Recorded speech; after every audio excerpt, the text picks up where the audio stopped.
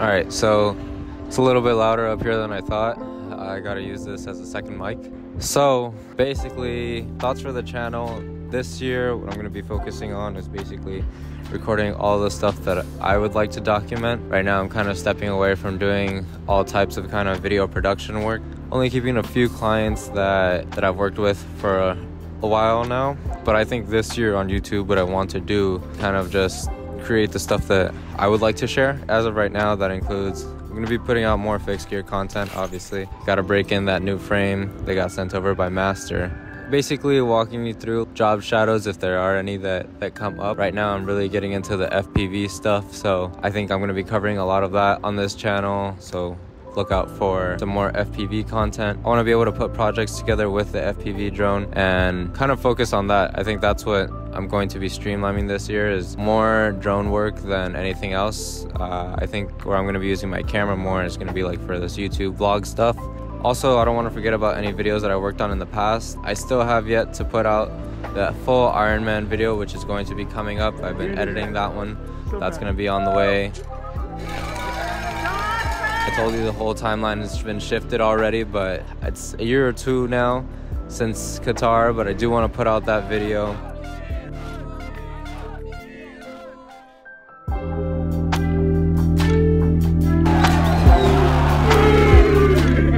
Ironman was the thing that I set out to do from the beginning of the year, so that meant running a half marathon at the beginning of the year. After that, with work, I was able to go to Japan, went with my homie Alfonso. We were working in Japan, got to meet so many amazing people out there, showed us around, got to put together some art projects, ate some really good food in the meantime, went sightseeing a little bit, but mainly it was a work trip.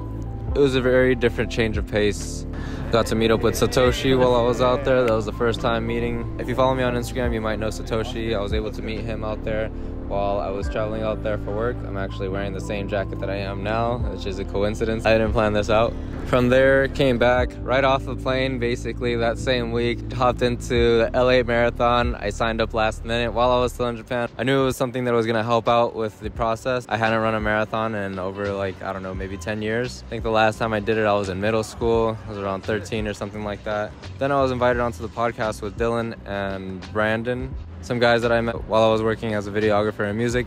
They were following around other artists as well. That was awesome. Thank you guys for inviting me on there. Had a lot of fun. That was kind of a moment where I got to plan out the year and really speak it out loud into existence. I had briefly spoken about Ironman and how I was going to do that. Even at that point, I didn't really know what I got myself into.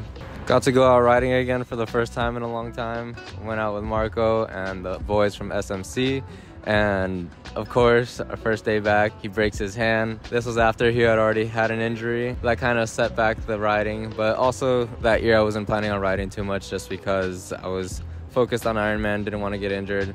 It's a huge investment on my part, so I really wanted to make sure that I had all my grounds covered and didn't affect that in any way. Got a chance to go to NAB. This was kind of like a spontaneous trip that I had always seen other YouTubers go to and look at all the new tech that's out there. That same day I was able to meet some of my favorite creators, got to see them in person, ask a few questions, and really just indulge myself into all the tech that's out there. It was exciting seeing how far we've come with technology and how easy it is to create stuff now. My cousin got married in Mexico, was able to enjoy some time with some family that I hadn't seen in many years. Also got to meet up with the homies that were skating in El Centro in Morelia. They were stoked that we were able to get clips. Hopefully I'm able to make it out there again this year and document more. Once I came back, it was straight back to Ironman training. After my latest big feat, I was able to do 100 miles. That was from here to Oxnard, got documented by my friend Joe. Shout out to Joe for coming along for the ride. I know it wasn't the easiest thing, but we were able to get it done with just me riding and him on the motorcycle. After that, it was more training every single day up until my trip to Canada. That was hosted by my friend Hanmin. Huge shout out to you, bro. You put out an amazing event. We all got the opportunity to meet up with some like-minded people, which helped me out a lot in my creative process. Seeing how normal everybody is with recording themselves and documenting their life was very reassuring and refreshing for me. So big thank you to you. I was able to get in like a training session here and there, but mostly was able to focus on the content that we wanted to get. And he just hosted another one this past week in Arizona, and it looked like a blast. Unfortunately, I wasn't able to make it out this year, but for the next one, I'll definitely be there. That's gonna be just another opportunity to document. I'll leave a link below so maybe you guys can follow and hopefully join us on the next one. During the summer, I definitely started swimming the most. At the beginning of the year, it wasn't something that I really was excited for. In the summer, it got a little bit easier. It wasn't as cold in the mornings, but this is when I went full force into the swimming in preparation for Ironman. One shoot that I did this year that really made me decide what I wanted to do in the filmmaking space was document people that are out there doing the same things that I am. I sent a DM to Spencer Rathkamp. He's a mountain bike rider for Specialized. I hit him up, kind of pitched him an idea, wanted to do an FPV shoot. Had so much fun on this shoot. Definitely allowed me to remember why I picked up a camera in the first place. And also you might notice that now everything that I've been recording, none of it has been in the studio. Reason being is that I got rid of the studio. I just got to the point where I didn't really feel motivated to come in there and create stuff. What I noticed myself doing was mostly editing in the space. And the whole reason of getting the studio was to be able to have a location where people can come in and shoot, or I can shoot this YouTube content, and that wasn't getting done. It also didn't make sense because all the stuff that I want to shoot is outside, and how are you going to shoot outside if you spend all your time inside a studio? So after I left the studio, it opened doors for a lot more things that were able to be done. I didn't have the overhead of renting a space anymore. It gave me a little bit more freedom and also allowed me to be outside more, which is all I really wanted from the beginning anyway. From there, I did my first swim race. Honestly, that's something that I never thought that I would do. The only reason I did it was in preparation for Ironman. And this swim race, it had been postponed for weeks.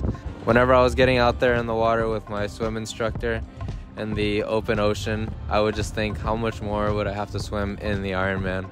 This swim race definitely gave me a better perspective of what it was going to take for the swim portion of the Ironman. I ended up not finishing last, which was good. I didn't want to be the absolute last one. At this point, I couldn't afford to lose any other training sessions. Everything had to be done very strategically, make sure that I wasn't getting injured, because that's the last thing that I wanted 1 week before. Then came Ironman week. I think that's the moment that I knew I was officially in this. There was no more playing around. This is what I had trained all year for.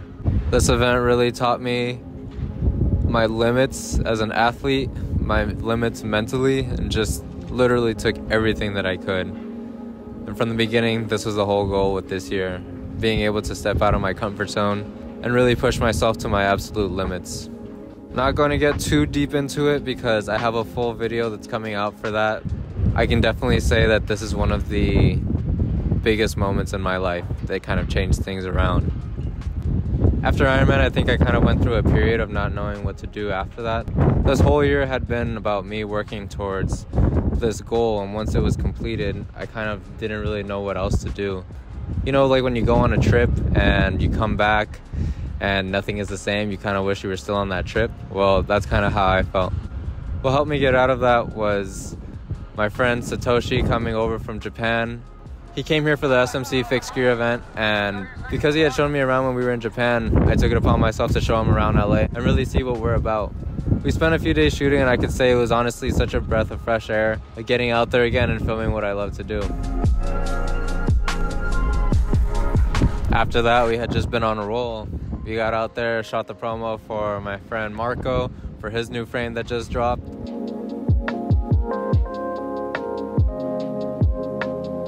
I picked up the board again, and me and Joe have just been out there getting clips and having fun with it.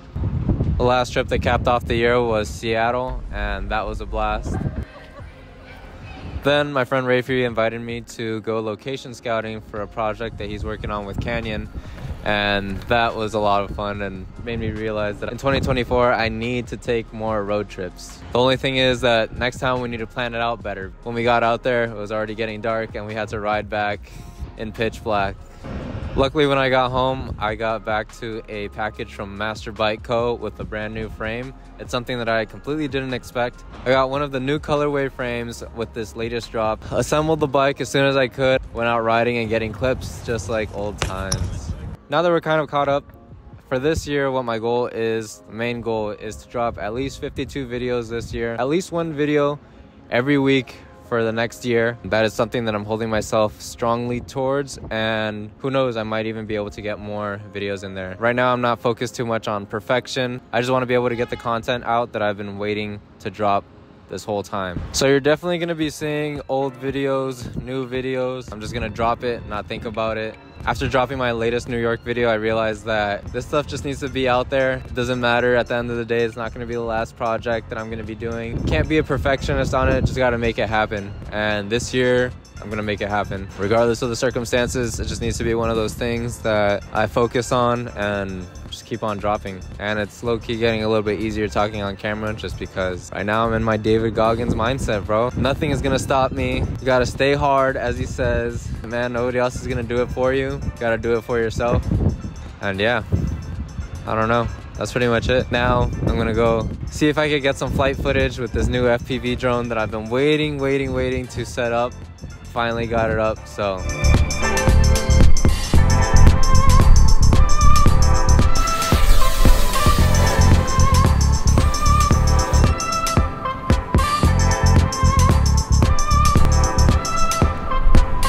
I don't know if any of that was recorded, so I hope so. I didn't really think about how do you press start on this camera. All right, so I figured out how to start the video. I didn't have the settings set in the goggles, so now I'm gonna hopefully have some feed.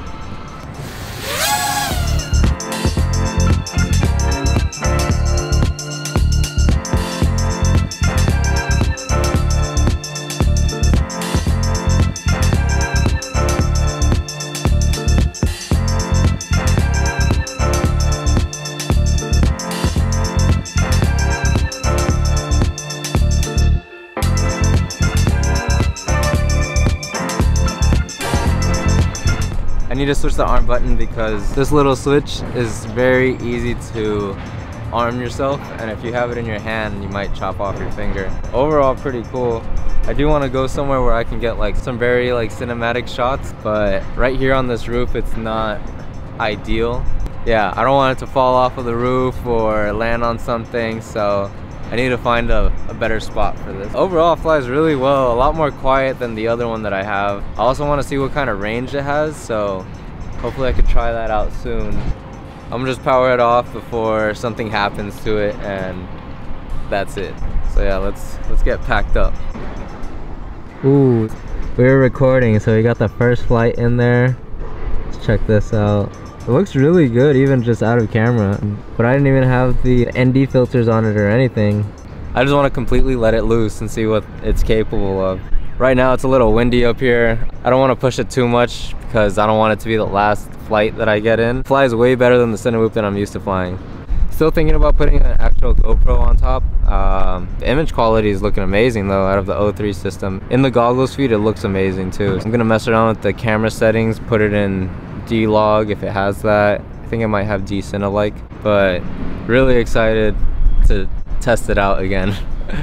Yeah man, this is it. I'll see you guys in the next video. Peace. Man, I really hope that audio doesn't sound too bad. I realized that I forgot my wireless mic and I just have the shotgun one on my iPhone, so let me know if the audio sounds okay. If it doesn't, oh well. This video is still going to be posted regardless, so yeah, that's it.